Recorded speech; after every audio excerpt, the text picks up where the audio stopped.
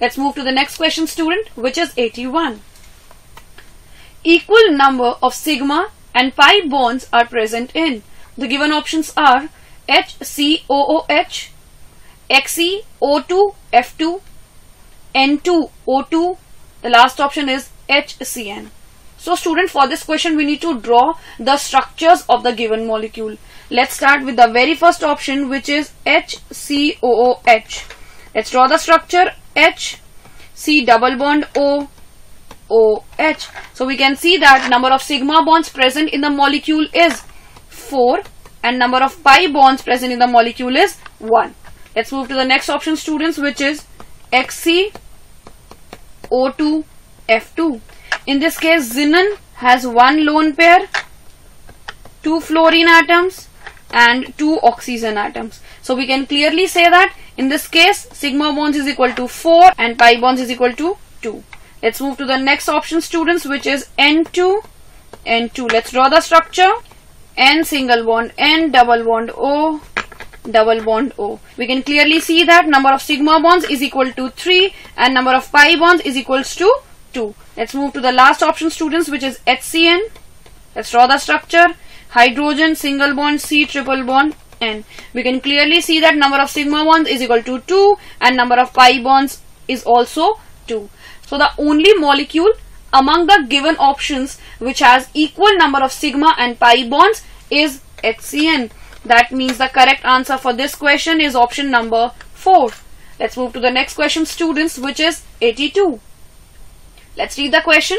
The increasing order of bond length of CH, CC and CN bonds is. So students, first of all we need to know that CH bond among the following will be smallest, because the size of hydrogen atom will be smallest among carbon, nitrogen and hydrogen. So let's compare between carbon-carbon bond length and carbon-nitrogen bond length.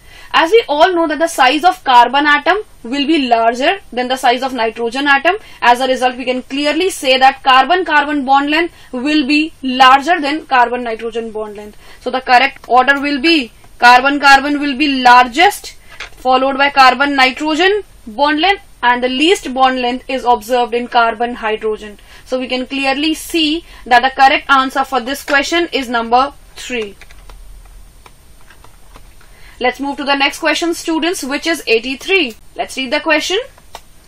Cn- and N2 are isoelectronic, but in contrast to Cn-, N2 is chemically inert because of low bond energy. The next is absence of bond polarity. The next is unsymmetrical electron distribution. And the last option is presence of less number of electrons in bonding orbitals. Students, it is very clear that Cn- and N2 are isoelectronic. Also, these species have same bond order. Cn- is reactive. On the other hand, N2 is inert because of bond polarity. Since we know that N2 is a non-polar molecule and Cn- is a polar species, and we know that polar molecules are comparatively more reactive than a non-polar. As a result, we can say that N2 is chemically inert because of absence of bond polarity. So the correct answer for this question is option number 2. Let's move to the next question, students, which is 84. Let's read the question. Select the molecule which does not contain any pi bond. The given options are SO2, CO2, ICl3 or N2. So students, for this question we need to draw the structures of the given molecules. Let's start with SO2. Sulfur has 1 lone pair, 2 sigma bonds and 2 pi bonds.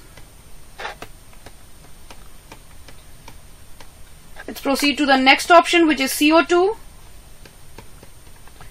Carbon, CO2 has 2 sigma bonds and 2 pi bonds. Let's proceed to the next option, which is ICl3. In this case, iodine has 2 lone pairs and 3 bond pairs. Students, it is very clear that this molecule will have only sigma bonds, that is 3 sigma bonds. Let's move to the next option, which is N2. In this case, this molecule has 1 sigma bond and 2 pi bonds. So class, it is very clear that the molecule which does not contain any pi bond is ICl3. So the correct answer for this question is option number 3. Let's proceed to the next question, students, which is 85. Let's read the question. The formal charge on the central oxygen atom in the structure of O3 is. The given options are +1, 0, -1 or +2. So students, in this question we are given with a structure of O3, which is ozone, and we have to identify the formal charge on the central atom. So students, for this question, first of all, I need to tell you the formula formal charge, which is number of valence electrons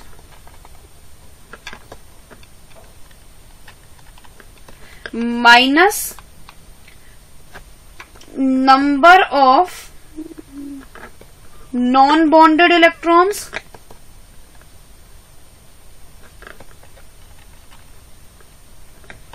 minus half of number of bonded electrons.